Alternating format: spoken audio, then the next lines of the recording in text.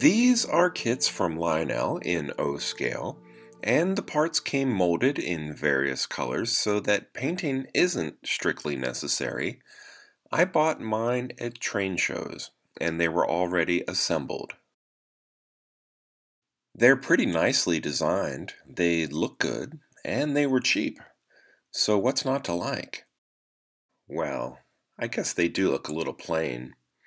Painting and weathering, though, is an option, but it's also pretty permanent. But I think I can add some visual interest to the exteriors with some signage and a variety of posters. These are a mixture of vintage travel and automotive posters that I found online.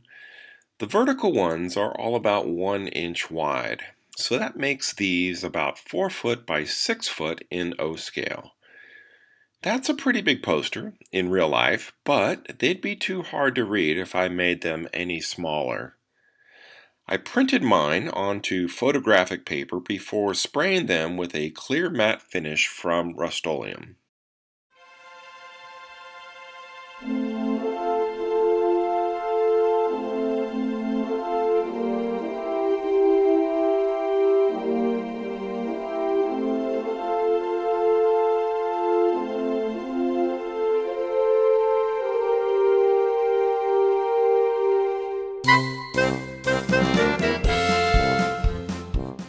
You may have noticed a slightly European theme to the artwork I've chosen.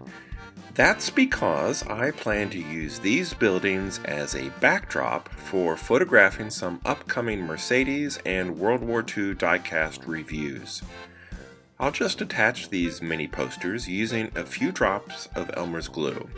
If I ever choose to change them out, they'll be easy to remove, and any remaining adhesive on the plastic buildings can be washed away with warm water.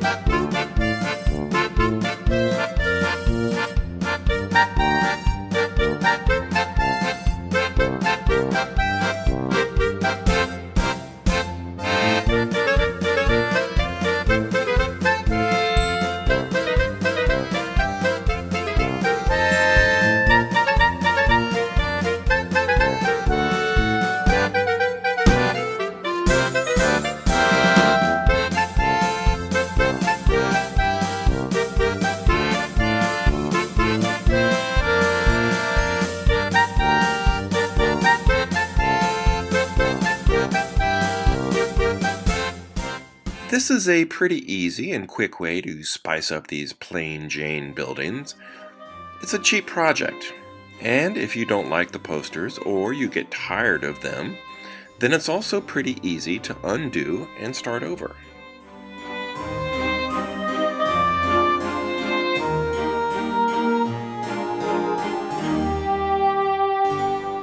You'll be seeing more of these cars and these buildings in the future. Until then, I hope you enjoyed this video. If you did, please like and subscribe.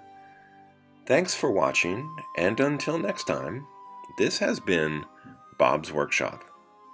Take care.